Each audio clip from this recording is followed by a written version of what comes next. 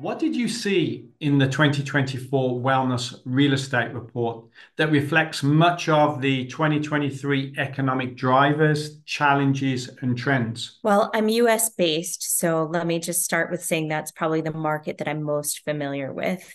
As you know, the US led coming out of the COVID pandemic in terms of a RevPAR recovery and occupancy growth, at least in some parts of the world. And so by the time we hit 2023, we've already begun to see a normalization in trends with some slowing in the top line growth. Because of the easy comparisons that we had in 2022 with Omicron, we had a strong first quarter in 2023, and then things slowed precipitously. I think when you combine that slowing top line growth with the re-implementation of brand standards and what we've seen as elevated operating costs in the United States, either on food and beverage, particularly on labor, and then if we came a bit more below the line in terms of insurance and property taxes, we failed to see a lot of that strength in top line flow through to the bottom line. So to me, we're entering a phase of more normalized top line growth with continued pressure on margins. And I think that that's something that really comes through in the report, where you can see certain segments having really strong results on a per occupied room or per available room basis. But then when it all shakes out into the bottom line, things maybe aren't as great as they seem at a first glance. What specific data points stood out for you in the 2024 Wellness Real Estate Report? Well, there were so many. As you know, we're in a time right now in the industry where things are changing very quickly. And a few things that stood out to me that reflect these sort of changes. First was the pullback that you see in room service and some of the softness in some of the categories, particularly with respect to F&B and on the beverage side.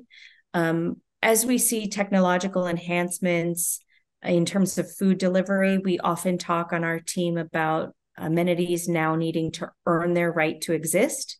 So it used to be that as a frequent business traveler that was on the road, maybe 100 nights a year, I would go down to the restaurant and I would order, a $70, $100 meal on my corporate budget because that was what was available. Now, with all of the delivery fees for room service, different ancillary charges, and with the advent of Grubhub, Uber Eats, any of these services where I can quickly order something to the hotel lobby, I think that the amenities really, again, need to earn their right to exist.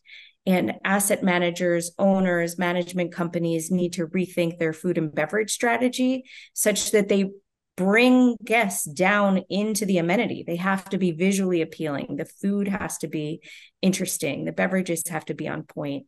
And I think without having a skilled asset manager, skilled management team, that can be very difficult to execute in an elevated cost environment. The second thing that stood out to me was the heavy seasonality that you see.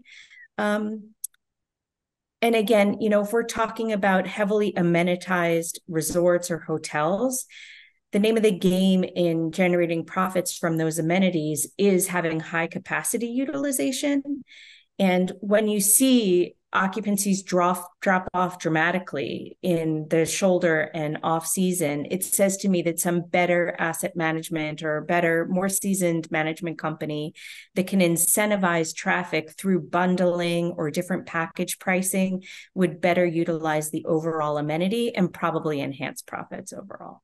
2024 Wellness Real Estate Report now includes asset class comparison, which for the first time we get to see key data on how major and minor wellness categories perform in upscale, upper upscale, and luxury properties. What are your observations? So I think the first thing somebody needs to consider is people own and build hotels for very different reasons. There are people that build them because they want to stay in them, a trophy asset, a vanity project. They want to invite their friends and family, maybe something very high end, very small. There are people that invest in hotels for cash flow or for diversification. They're already invested in many other forms of either retail or commercial real estate, and this is an opportunity to diversify those cash flows. But as you enter thinking about what type of hotel you want to own how you want to amenitize it, what price point you want it to be positioned at, you need to understand, why are you building this?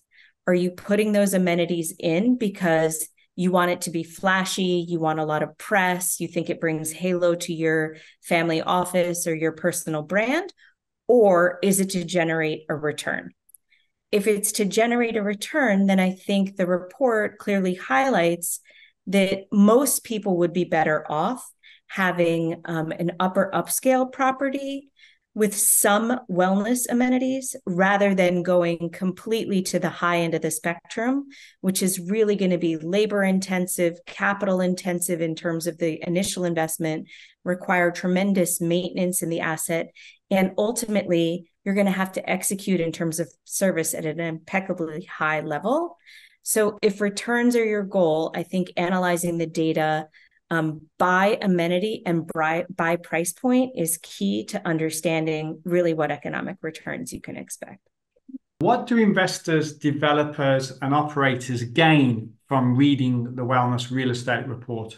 Oh, I think they gain, again, understanding whether or not they're doing this out of pride or vanity or interest or experience, or if they're doing it truly just to see cash flow, because sometimes you can get higher cash flows out of a higher priced asset, but not necessarily a higher return.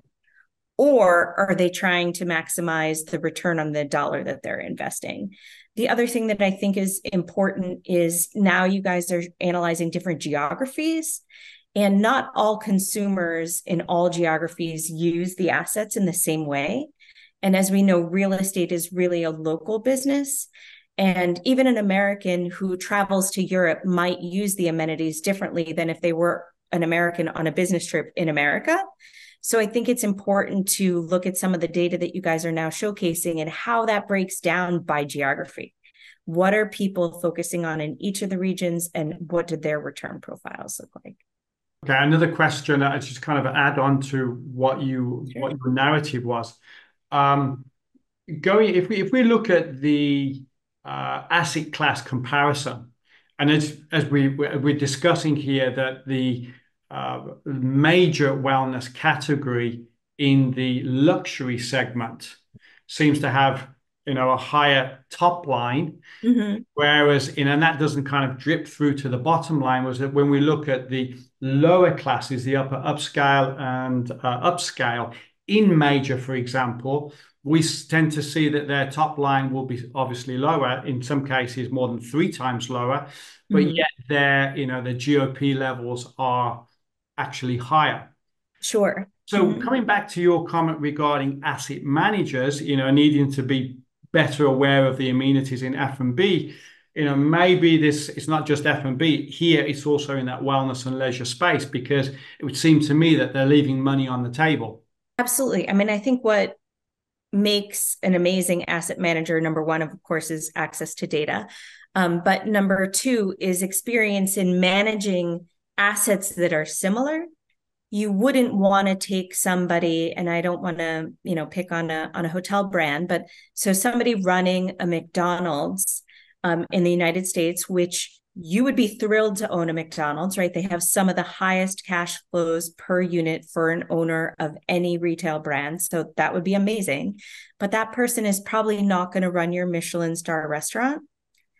And it could be that the profit from those 2 restaurants are comparable, but they require completely different skill sets, different brands, different management companies, different techniques, different asset managers. And if they were to swap roles, I think neither of them would be a success. So as you think about who's going to get the best yield out of these assets, you definitely want somebody that's trained in that specific arena. You don't want to take from a select or limited service property and try to leverage that into full scale or luxury or even upper upscale, but highly amenitized. I think they're just completely different skill sets.